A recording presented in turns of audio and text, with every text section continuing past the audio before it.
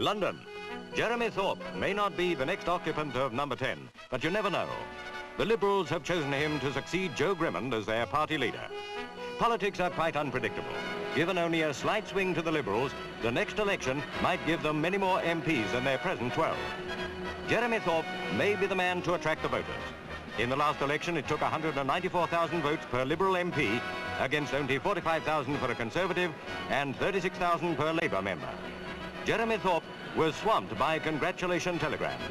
Good luck to him in his new job.